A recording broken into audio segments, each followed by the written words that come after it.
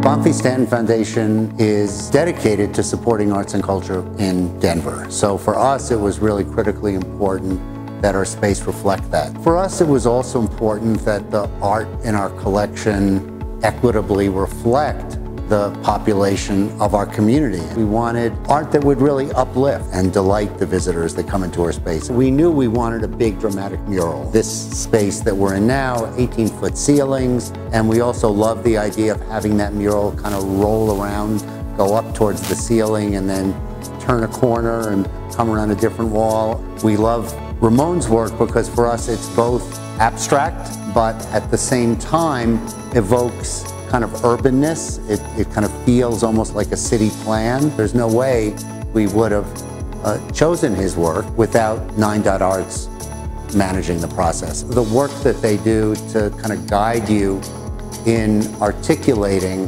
what it is you're really looking for in your art program. This is our work. I mean, we know the artists in the community, we know the arts organizations, we kind of knew what we wanted, but the reality is that we felt it was really important to have professional guidance.